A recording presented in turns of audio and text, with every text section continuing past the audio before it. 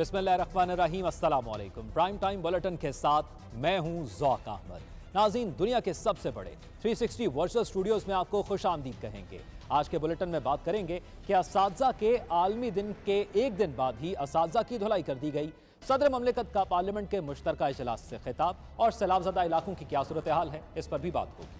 मैं हूं आपके साथ यासिर रशीद। मैं हूं आयशा अंसारी। सबसे पहले बात पार्लियामेंट के मुश्तरका इजलास की। अवामी नुमाइंदों के मुल्की मसाइल में अदम दिलचस्पी का एक और वाक़या सामने आ गया। नए पार्लिमानी साल पर सदर मुमलिकत का पार्लियामेंट से खिताब मजाक बन गया। सदर मुमलिकत चंद अरकान और खाली कुर्सियों के सामने तकरीर करते रहे। PTI के सेनेटर्स अपने सदर का खिताब सुनने ही ना आए। हुकूमती अराकीन ने भी इजलास से वॉकआउट कर दिया। वज़ीर आज़म और अहम वज़रा भी इजलास के लिए हाजिर न हुए। इजलास में दुनिया भर के सफरा और सिफारती शख्सियात मौजूद थी। ये पाकिस्तान की पार्लियामेंट है जहां सदर मुमलिकत तकरीबन खाली ऐवान से खिताब करते रहे। सदर मुमलिकत का खिताब सुनने के लिए दुनिया भर के सफरा और सफारती शख्सियात आईं और मेहमानों की गैलरी भरी हुई थी, मगर जिनके लिए खिताब था यानी अरकान पार्लियामेंट, सिर्फ वो ही मौजूद नहीं थे। PTI के सेनेटर्स ने अपने सदर का खिताब सुनने के लिए पार्लियामेंट आना ही गवारा न किया। वज़ीर आज़म और अहम वज़रा भी इजलास के लिए हाजिर न हुए। कुछ हुकूमती अरकान आए तो सही, मगर कुछ देर शोर शराबे के बाद ऐवान से वॉक आउट कर गए।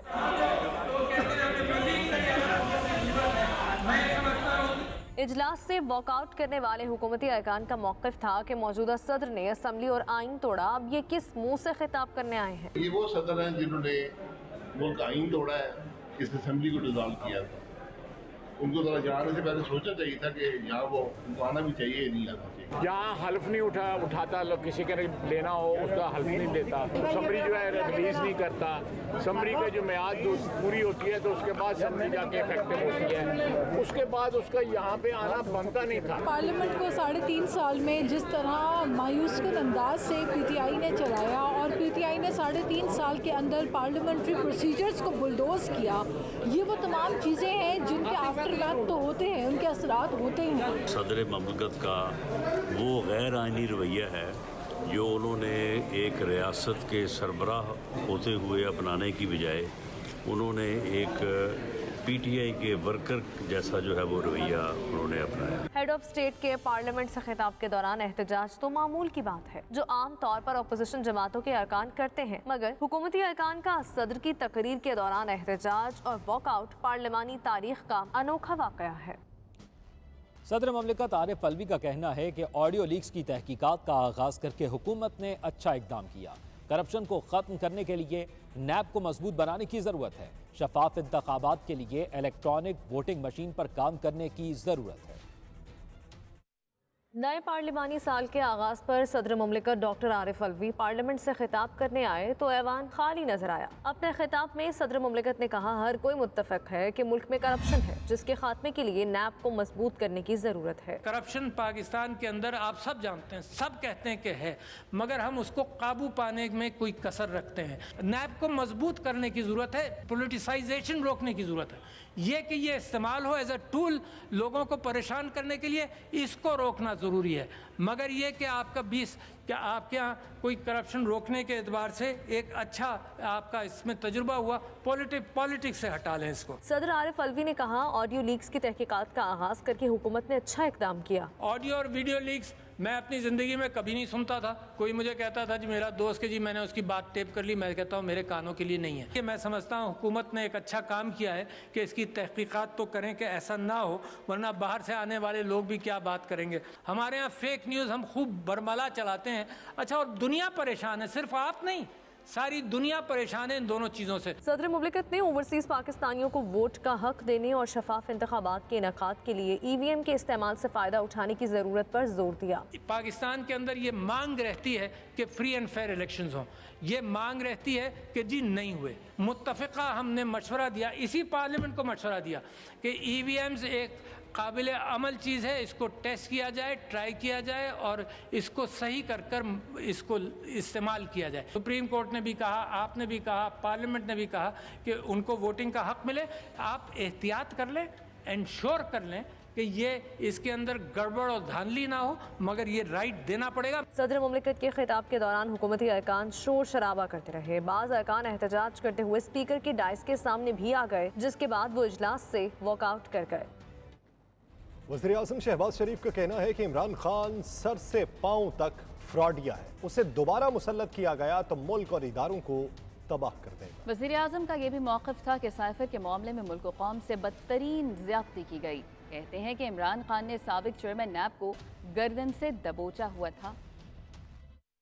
اسلام آباد میں نیوز کانفرنس کرتے ہوئے وزیر اعظم شہباز شریف نے زیادہ وقت عمران خان کو ہی تنقید کا نشانہ بنایا۔ سر سے پاؤں تک فراڈیا یہ شخص، میں خدا کی قسم کھا کے آج آپ کو کہہ رہا ہوں یہ فراڈیا ہے بالکل، جس نے قوم کی قسمت سے کھیلا، قوم کی معاش سے کھیلا، قوم کے سماج سے کھیلا، اور قوم کی جو اس کو قوم کو آئسولیٹ کر دیا، یعنی تنہائی میں لے گیا۔ وزیر اعظم شہباز شریف نے کہا کہ عمران خان نے سائفر کے معاملے پر بدترین بددیانتی کی اور اپنی مرضی سے میٹنگ منٹس بنانے کی بات کی۔ جو آڈیو لیک ہے جو آئی ہے اگلے دن میری پریس کانفرنس میں، اس میں کیا کہا عمران خان صاحب نے کہ کھیل کھیلنا ہے اور نام نہیں لینا، کس کا؟ امریکہ کا سازشی ٹولہ ہے، وہ کہہ رہے ہیں جناب یہ منٹ تو ہم نے بنانے ہیں۔ بدترین بددیانتی کی گئی، خیانت کی گئی، اور ایک سنگین واردات کی گئی اور سنگین کھیل کھیلا گیا۔ لفظ ہے کوٹ ان کوٹ کہ ہم نے کھیلنا ہے۔ وزیر اعظم شہباز شریف نے اس تاثر کی نفی کی کہ ان کے خاندان کے لوگوں کو کسی طرح کا انارو دیا گیا۔ انہوں نے کہا کہ سابق چیئرمین نیب تو عمران خان کے اشاروں پر کام کرتے تھے۔ آرمی چیف کا ایک قانون میں، آئین میں ایک باقاعدہ درج ہے، اس کے مطابق فیصلہ ہوگا انشاءاللہ، آپ پریشان نہ ہوں انشاءاللہ۔ وزیر اعظم شہباز شریف نے کہا کہ آرمی چیف کی تعیناتی کا عمل آئین اور قانون میں درج ہے، اسی حوالے سے فیصلہ ہوگا، اس معاملے میں کسی کو فکر مند ہونے کی ضرورت نہیں۔ واپس آئیں گے ایک بریک کے بعد۔ آپ رہیے 92 نیوز UK کے ساتھ۔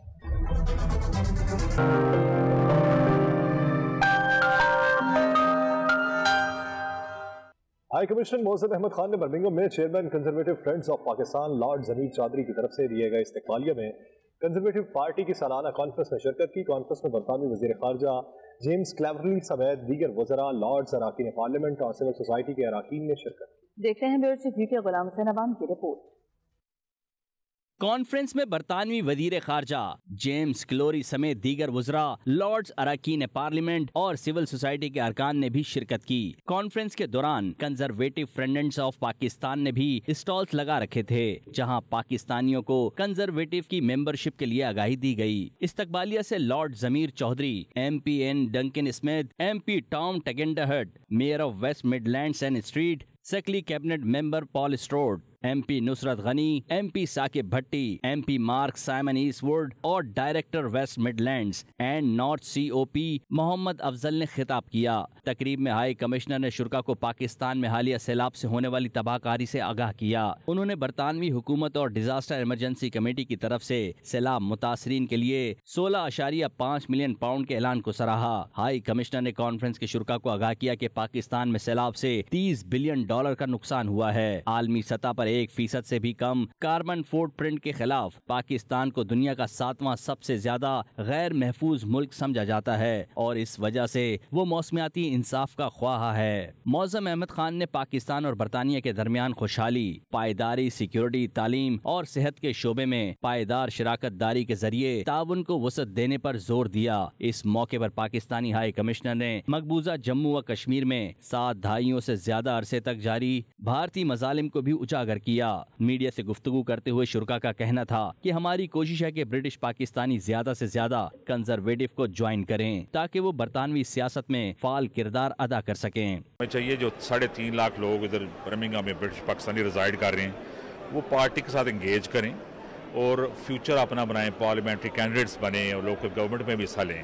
باقی یہ جو پالیسیز گورنمنٹ کی چاہ رہی ہیں اس وقت وہ بڑی امپورٹنٹس ہیں، اور میں سمجھتا ہوں کہ نئی کیبنٹ آنے سے اور نئی پرائم منسٹر کو ٹائم نہیں ملا، ابھی ٹیک اوور ہوا ہے، 3-4 ہفتے ہوئے ہیں، یہ چیزیں ساری سیٹل ڈاؤن ہو جائیں گی۔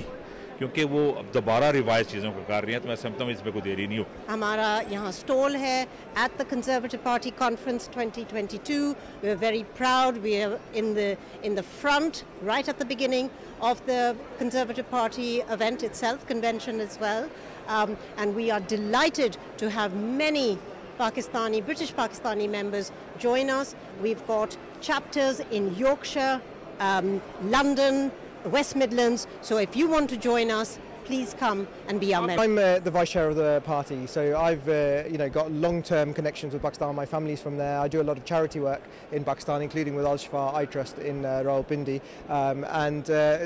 Of course, we just had the Conservative Friends of Pakistan event. We spoke about the floods, and we spoke about the importance of working with government to make sure that Pakistan gets the support it needs to get through this really, really difficult time. We've all got family and friends who have really suffered in the floods, and it's really important that we support our long-term friend and ally, which is Pakistan.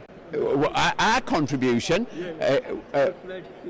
we don't make direct contributions because, of course, nationally it all comes through the Disasters Emergency Relief Committee. That's how the public sector contributes here. Well, as the Member of Parliament for Peterborough, representing so many Pakistani dual nationals in my constituency, it was absolutely fantastic to hear the Foreign Secretary reaffirm his commitment to friendship with Pakistan, growing that country's economy and cementing the partnerships that both countries have. I have a fantastic, as I say, Pakistani community in my city. Many who have homes back and businesses back home in Pakistan, and the floods that are occurring at the moment and the humanitarian disaster that's occurring over there at the moment, it's brilliant to see Britain in a leadership role supporting my constituencies, their businesses and their family back home in Pakistan. ये primarily they're driven by the Ukraine war, ना?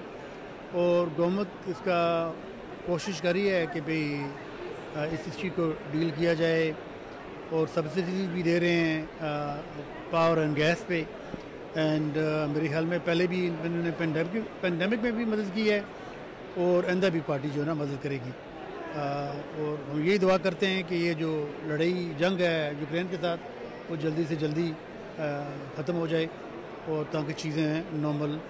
एक तो ये conservative party की annual conference है जिसमें पूरे साल की पॉलिसीज़ और जो आपके आगे लाया अमल है वो तय किया जाता है. तो इसमें मुख्तलिफ ऑर्गेनाइजेशन, लोकल एसोसिएशन पार्टिसिपेट करती हैं. प्राइम मिनिस्टर भी अटेंड करेगी और की है और लोकल कैबिनेट भी है. तो हमने भी एज ए पाकिस्तानी कम्युनिटी भी चाहते हैं कि इस पे हमारी भी रिप्रेजेंटेशन हो ताकि जो हमारे कम्युनिटी के जो लोग हैं वो ज़्यादा से ज़्यादा सेंट्रल गवर्नमेंट और पार्टी के साथ कनेक्ट हों और फ्यूचर पॉलिटिक्स में हिस्सा ले सकें. और हम ज़्यादा से ज़्यादा अपने काउंसलर्स और MPs from Pakistani background elect करके गवर्नमेंट में भेजें who can protect our interest जो यहाँ पे यूके में हैं और पाकिस्तान के जो इंटरेस्ट हैं उनको भी प्रोटेक्ट करें. It's one of the most diverse and brightest cities in our United Kingdom, but as a party working with the Conservative Friends of Pakistan, we are looking for ways to work with and engage the Pakistani heritage community and the wider diaspora in this country, and find new ways in which we as the government can support communities up and down the United Kingdom, but particularly to find ways of working with diverse communities across the United Kingdom. I think इसका काफ़ी ज़्यादा है कि जो आजकल थोड़े से issues चल रहे हैं, पॉलिटिकल इश्यूज चल रहे हैं, कॉस्ट ऑफ लिविंग क्राइसिस बहुत बड़ा एक इशू है.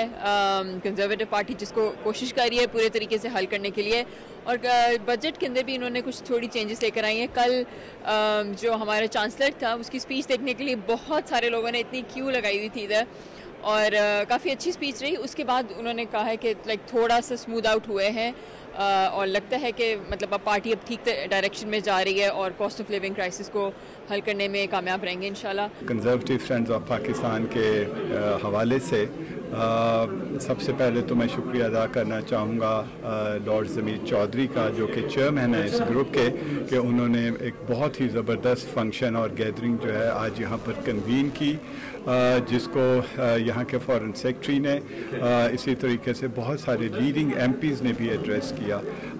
बेसिक आइडिया ऐसी गैदरिंग का ये होता है कि हम जो ब्रिटिश गवर्नमेंट है उन तक अपना point of view पहुँचाएँ. Pakistan's interests globally and in particular Conservative Party Foreign secretaries and prime ministers have over the years given statements that have underlined the depth and strength of that relationship.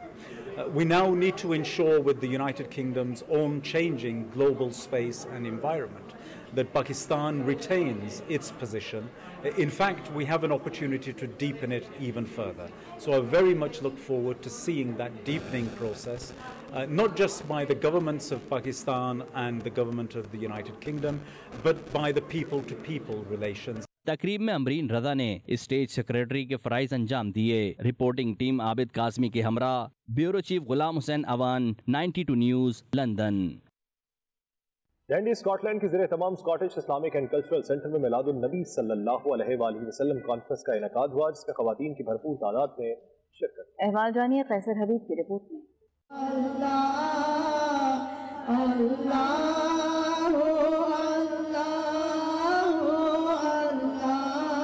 मनहाजुल Quran women league डंडी Scotland के ज़ेर एहतमाम डंडी के Scottish Islamic and cultural centre में मिलाद नबी सल्लल्लाहु अलैहि वसल्लम conference का इनेकाद किया गया, जिसमें डंडी और गिरदोनवाह से बड़ी तादाद में ख़वातीन ने शिरकत की और महबूब खुदा खातमुन नबिय्यीन सल्लल्लाहु अलैहि वसल्लम की वलादत बासआदत पर उनको खराज अकीदत पेश किया।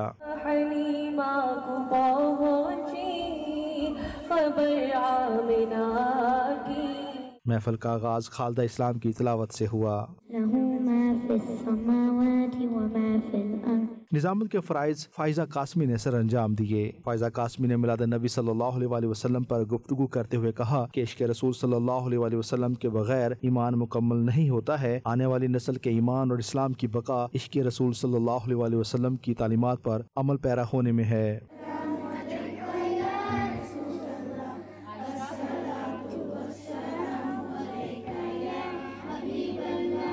सारा मजीद ने इंग्लिश में इजहार ख्याल करते हुए कहा, नौजवान नस्ल को दीन से जुड़ने की अशद ज़रूरत है। उनका कहना था कि वलादत मुस्तफ़ा सल्लल्लाहु अलैहि वसल्लम बज़ाते खुद एक मौजज़ा है। सबीना इस्लाम ने शुरका व हाज़रीन का शुक्रिया अदा किया और कहा कि मिलाद की महफिल दर हकीकत सीरत नबी सल्लल्लाहु अलैहि वसल्लम की अशात व तबलीग का बेहतरीन ज़रिया है। हम मुस्तक़बिल में भी इस रवायत को बरकरार रखेंगे। Celebrated today our Milad an-Nabi like we do every year, and alhamdulillah, mashallah, we had over 200 women who attended to the program.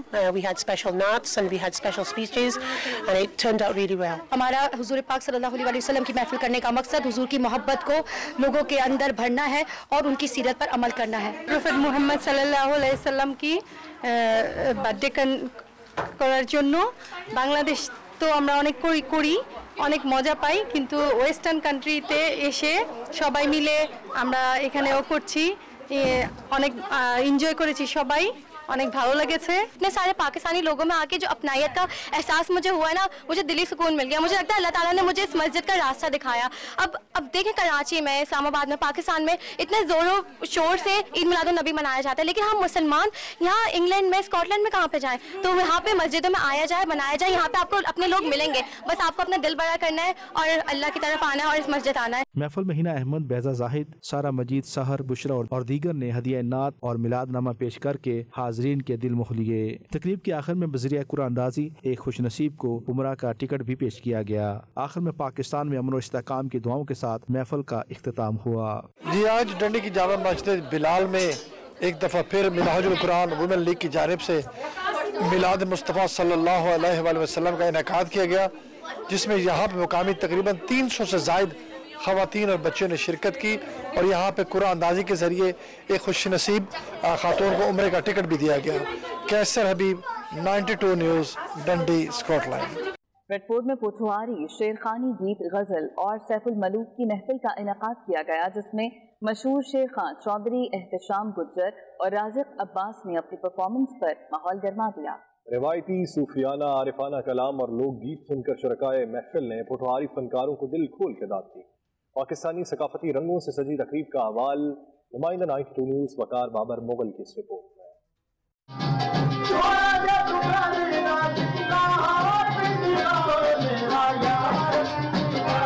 अंजुमन कारवान अदब के ज़ेरे एहतमाम ब्रेडफोर्ड में पोटवारी, शेर ख्वानी, गीत गजल और सैफुल मलूक की रंगारंग महफिल का इनेकाद किया गया, जिसमें पाकिस्तान के मशहूर शायर चौधरी एहतिशाम इकराम गुज्जर और रज़ाक अब्बास ने अपने फन का शानदार मुजाहरा किया। तकरीब का आगाज नाते रसूल मकबूल सल्लल्लाहु अलैहि वसल्लम से हुआ।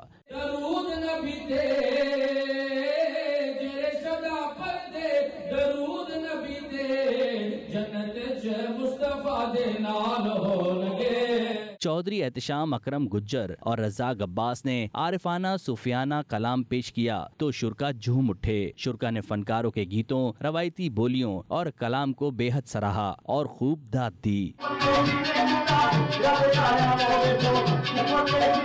रवायती साजंदों ने भी इस मौके पर फनकारों का भरपूर साथ दिया और गीतों पर शानदार परफॉर्मेंस दी।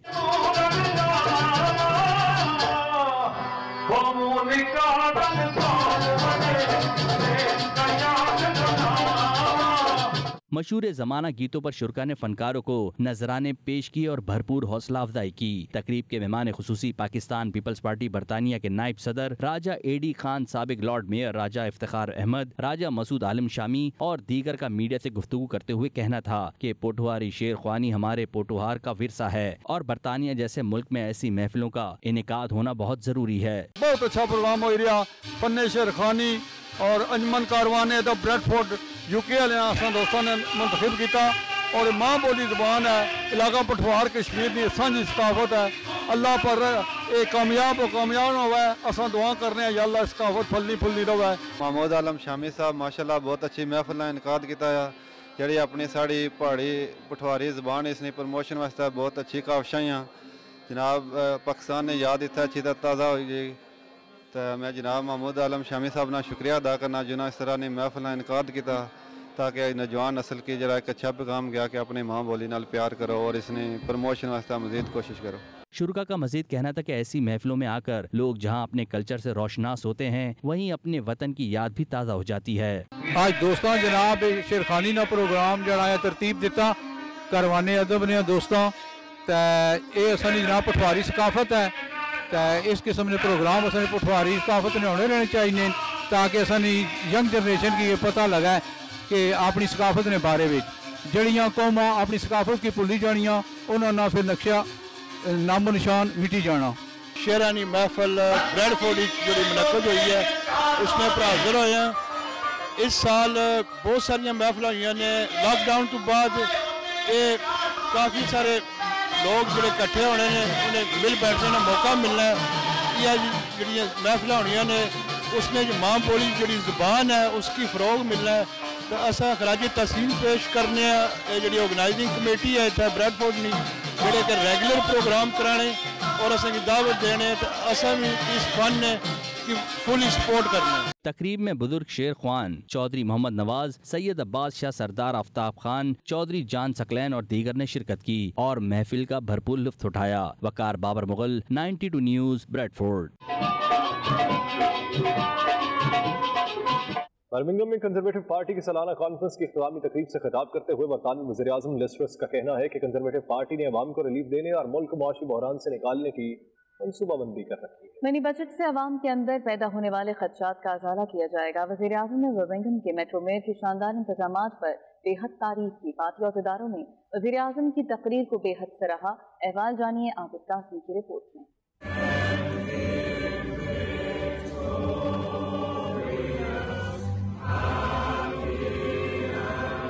बर्मिंघम में कंजर्वेटिव पार्टी की सालाना कॉन्फ्रेंस नए अज़म और उमंगों के साथ इख्तिताम पजीर। इख्तितामी सेशन से पार्टी रहनुमा और वजीर आजम लिज़ ट्रस ने खुसूसी खिताब किया। तकरीब से खिताब करने के लिए वजीर आजम हॉल में दाखिल हुई तो वुज़रा, मेंबर ऑफ पार्लियामेंट और मेंबरान की बड़ी तादाद ने पुरजोश तालियों की गूंज में इस्तकबाल किया।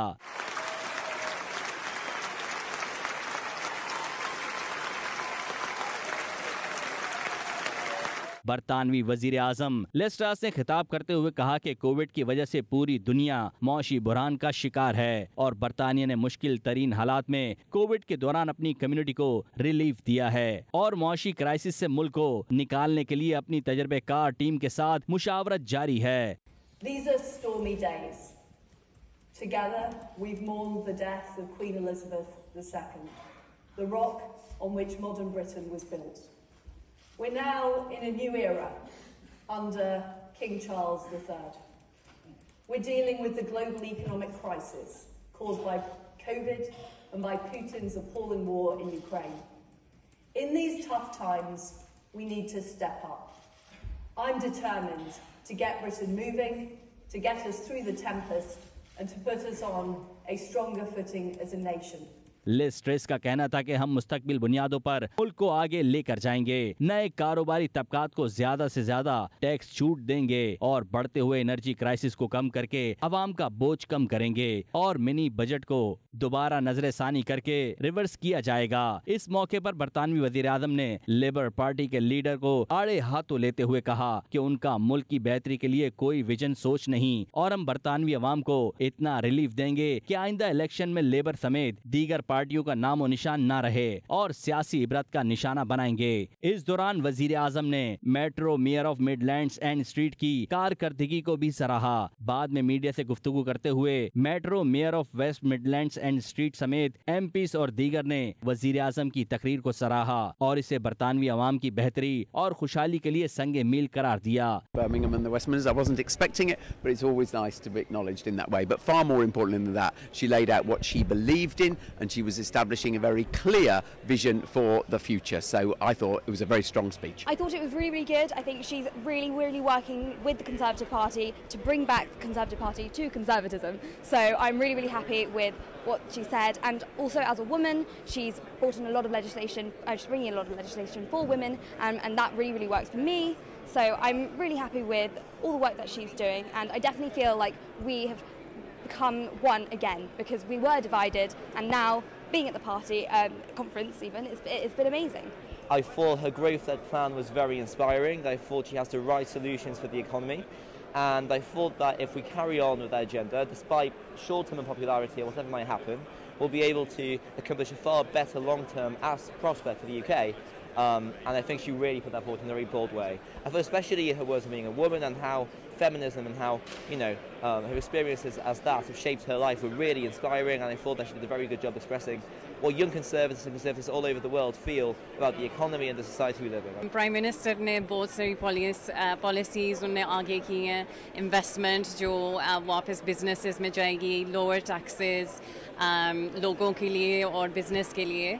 लोगों के लिए इम्पोर्टेंट ये है जो पैसे वो कमाते हैं वो उनके वो अपने पॉकेट में रहे एंड गवर्नमेंट की तरफ नहीं खर्च करना चाहते, इसलिए बहुत ज़्यादा टैक्सेस हों तो मुश्किल हो जाती है घर को चलाने के लिए, एनर्जी प्राइसेस ज़्यादा हों। सो इन्वेस्टमेंट जो लिज ट्रस्ट कर रही है, it's very important for our economy, it's going to really help the economy and it will get Britain moving again. Fantastic to be here in Birmingham.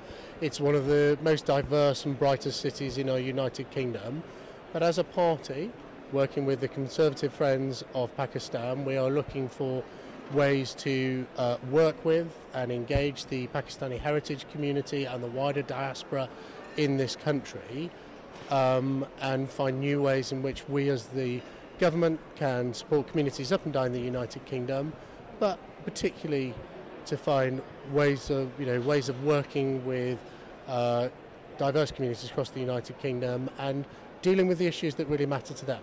And it's only by communities engaging with our party and talking to us we can deal with all of the issues that people face in this country. Conservative party की सालाना conference में अवामी मौक़िफ़ को भी अहमियत दी गई, जिसकी वजह से वजीर आजम ने मिनी बजट को रिवर्स करने का ऐलान करते हुए अवाम को रिलीफ पहुंचाने का ऐलान किया। आबिद काज़मी, 92 न्यूज़, बिर्मिंघम।